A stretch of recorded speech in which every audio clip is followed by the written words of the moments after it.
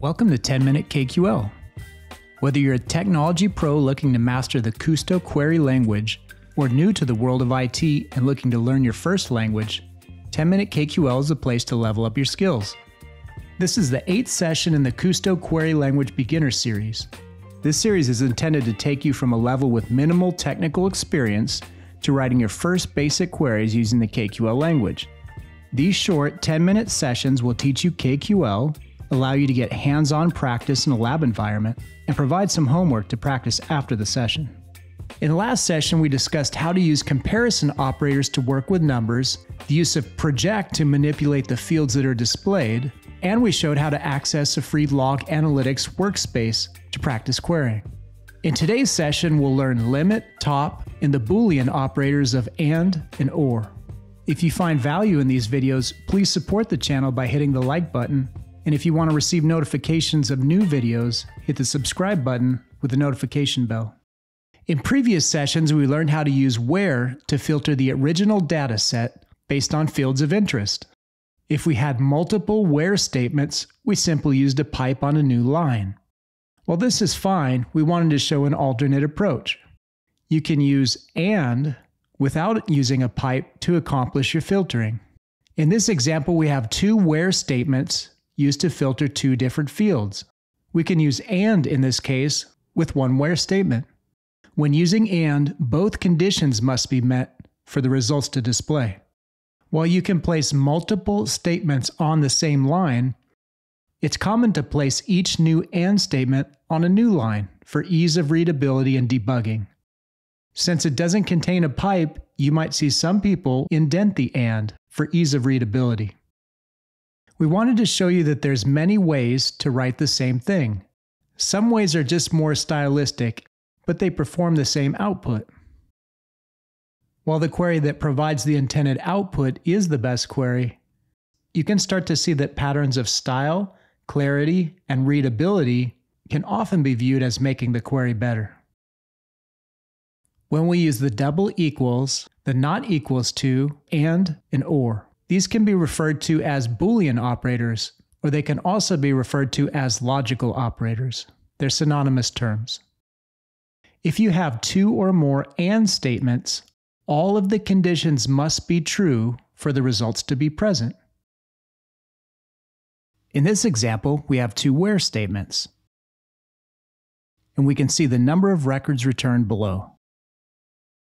If we replace the second where with and, which in this case means both the process name equals Python 3 and the source IP is the loopback address, both must be present to produce an output record.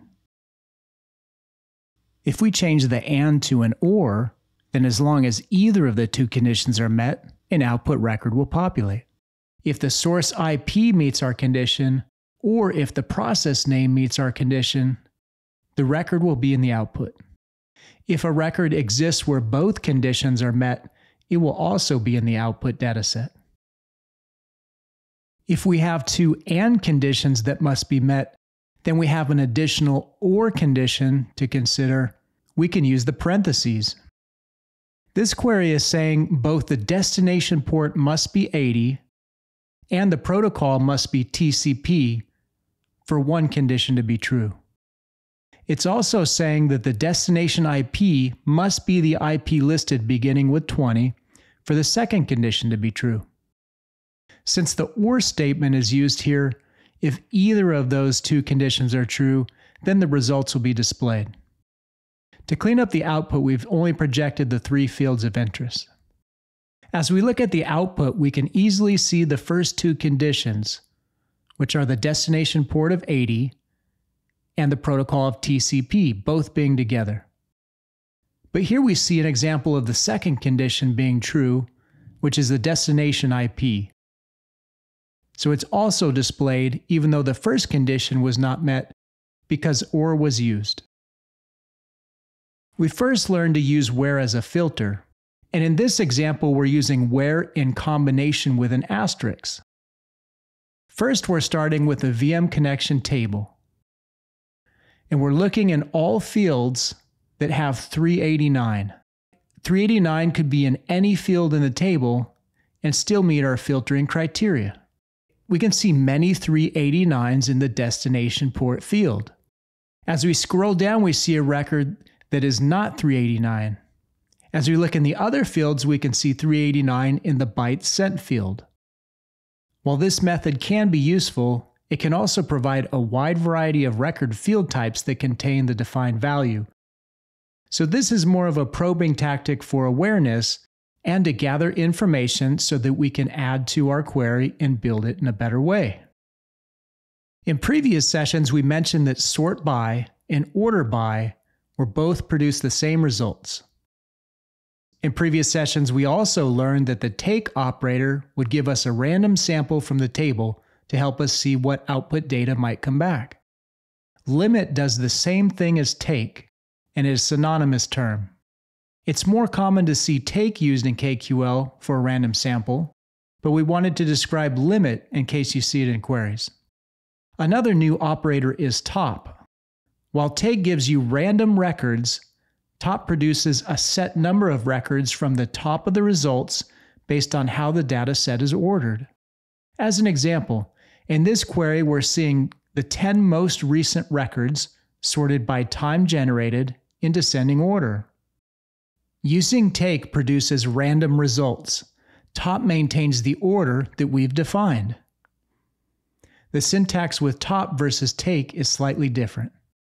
When we use top, we see that the timestamps are in order. But when we run the query using take, the timestamps are no longer in order. Let's do a practical exercise using what we've just learned. Let's start by taking a sample of sign-in logs table. Let's find the top 10 by time generated in descending order.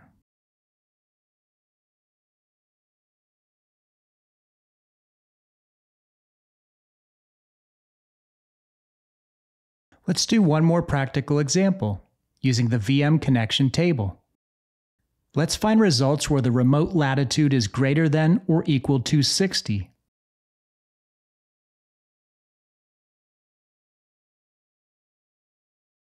Or the response time max is greater than 1000.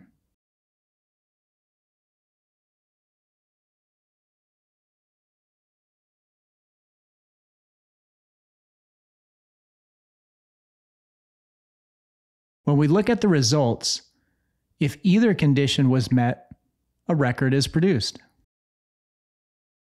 For this week's homework assignment using the Log Analytics demo environment and the Windows Firewall table, write a query that shows the following results. First, provide a count of the number of Windows Firewall communications that have both a destination port of 80 and a protocol of TCP. As a hint, the number of records displayed by default on the screen has a maximum number it will not exceed. But by using the proper operators that we discussed in previous sessions, you can produce an accurate result.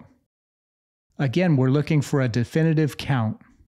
That's all for today's session on limit, top, and or.